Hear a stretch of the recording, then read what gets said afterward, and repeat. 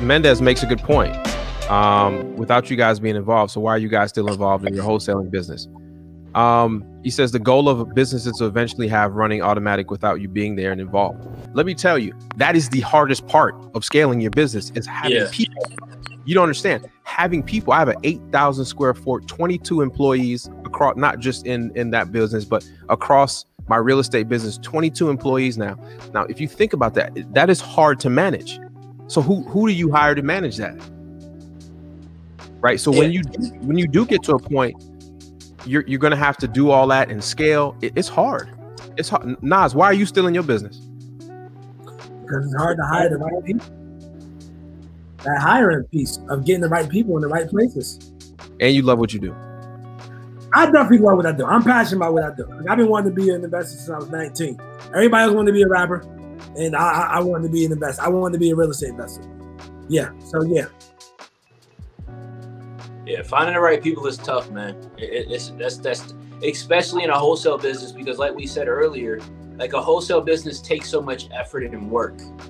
And that's like, it takes effort and work from every single person on the team. And that makes it really difficult, man. It makes it hard to manage. You know, so it's one of those things. But I mean, guys like me and Nasir for sure, I know Max is the same way.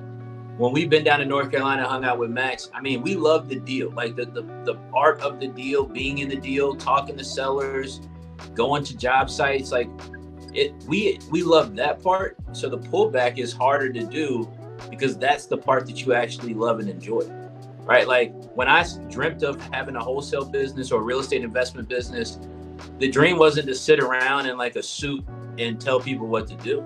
I wore a suit to work today, by the way. Felt mad. I've never seen you in a suit. Yeah. Mad uncomfortable. Actually, I have at We Love.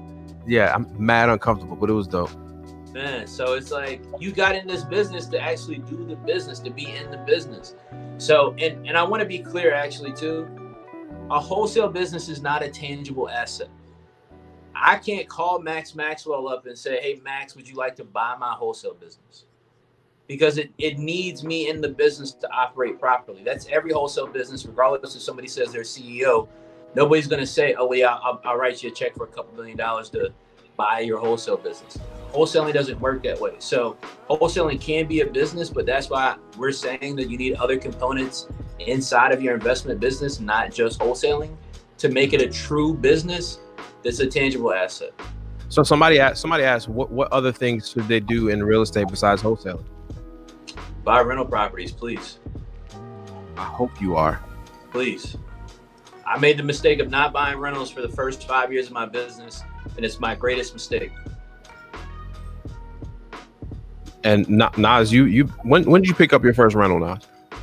Oh wait, but I didn't buy. I didn't buy enough. That was my regret, not buying enough.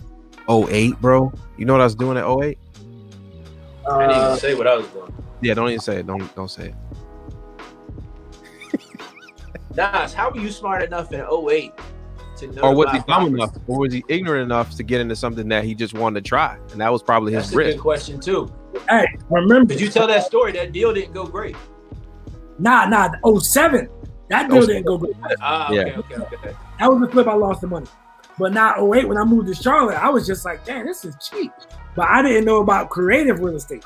So being that I didn't know about creative real estate, what I did was I just went out and bought, I did everything the traditional way, realtor, loan, and all that.